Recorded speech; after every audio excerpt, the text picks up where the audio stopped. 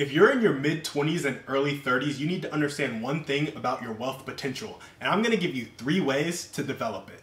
The one thing is that building trust among your friends is the best way to accelerate building wealth together. Through pooling your money and using leveraged opportunities, you can secure financial freedom for everybody involved. So build trust between your friend group when it comes to money by doing these 3 things. First, talk about it regularly. See what everybody thinks about money and where their discomfort is when it comes to investing together.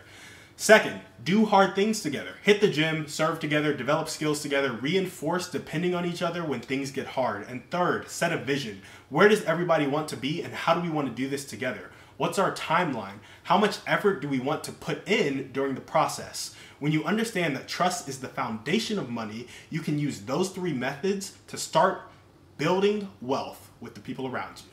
Now, you might be asking, why do I need to do those 3 things to really get the thing going with the money and the community investing and all that? But first, we want to go over why leveraged opportunities. So you could all pool your money together and you get 10 friends or 10 total of you, and you could put $1,000 a month into the S&P 500, $10,000 a month between all of you guys. And if you put that all into the S&P 500, reinvested the dividends, you would produce a return. But it would be the same return as if you invested alone. So, how do you actually unlock wealth by investing together? Well, you need to access leveraged opportunities, because you could put 200,000 in the S&P 500 or you could put 20,000 in the S&P 500. It's going to give you the same kind of like 16x return in 30 years or whatever it is, which is fantastic. But you can invest alone to do that.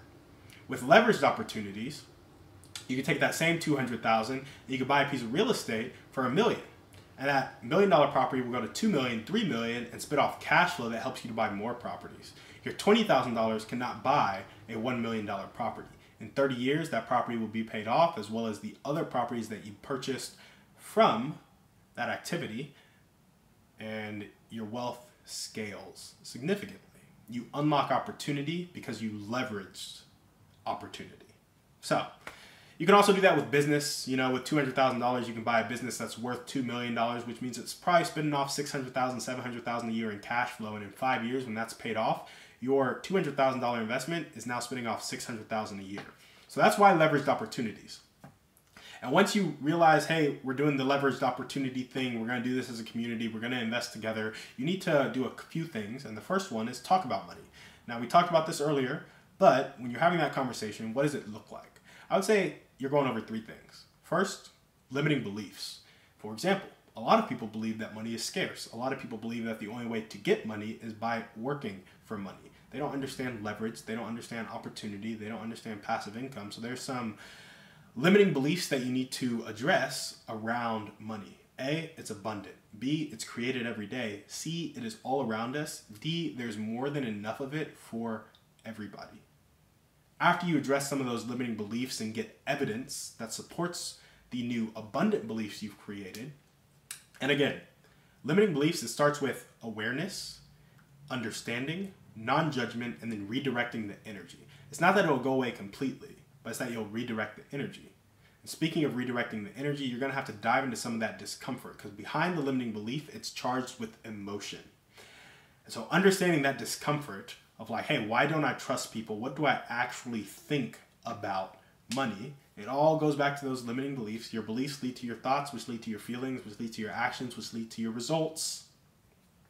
So as you start to realize where you're uncomfortable, what you think about money, and you tie that back to a limiting belief, you get awareness of all that, you can start to redirect it when you back your redirection up with facts of like, hey, this is how wealthy people actually get wealthy, so I'm going to start doing these things.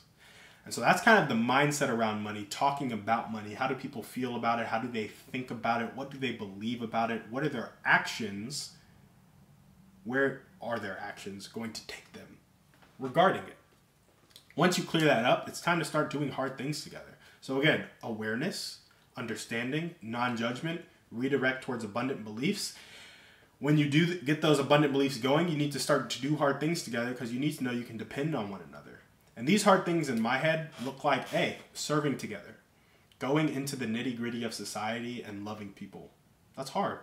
It's hard to build intimate connection with people, love them, together.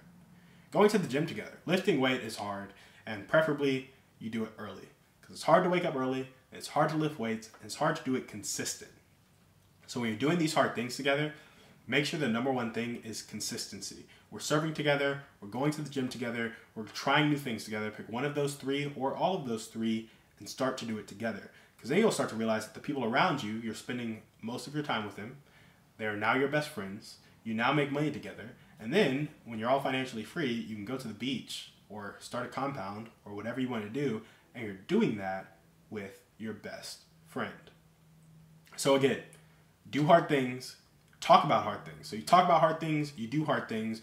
Once you got that kind of good and the foundation set there, or at least you have the system, it should really take a day or two to identify some of those limiting beliefs, because you can kind of look up common limiting beliefs around money and which ones you resonate with and which ones your actions say you resonate with. You can decide to do hard things together. Start small. Don't start going to the gym 30 hours a week. Be like, hey, we're going to go 30 minutes a day, 4 times a week, and on the other 3 days, we're going to eat a meal together. Just that. Just be consistent with that. So you've addressed those limiting beliefs, you've set up the framework for doing hard things together, and you've done that in a day or two.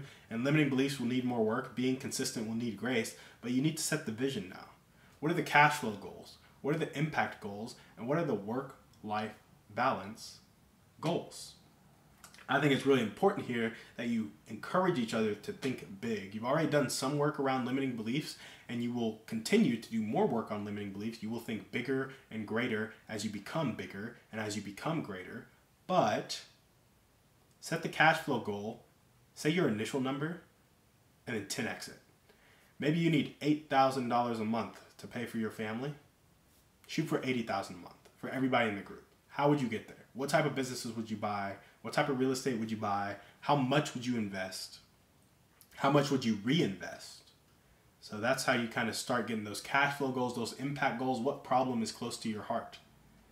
Go touch people that are experiencing a problem that's close to your heart and impact them. Like, I'm going to impact 10 people in the next year, or in the next 50 years, or in the next 5 years or 10 years.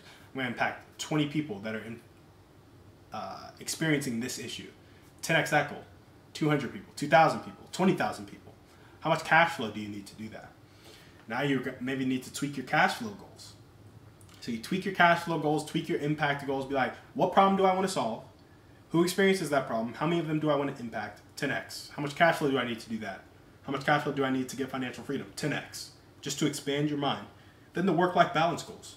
I only want to work 25 hours a week. I want to spend the rest of the time with my family or on my fitness or doing leisure kind of sport activities that are competitive. If that's the case, you know that you need to get all your work done 25 hours a week. So what are the high leverage activities that you can do that will kind of set you up to hit your cash flow goals, hit your impact goals, and only work 25 hours per week? So now you have a kind of method to start formulating a plan, and that's where I would start with all these conversations. Address the hard kind of beliefs, feelings, and thoughts about money, then start doing hard things together, and then start going after a vision together where you're cash flowing, impacting, and loving the people around you. So that's what we got for you guys today on the show. Thank you so much for watching. We will see you on the next one. And remember, we are a community of people judged not by our wealth, but by our impact.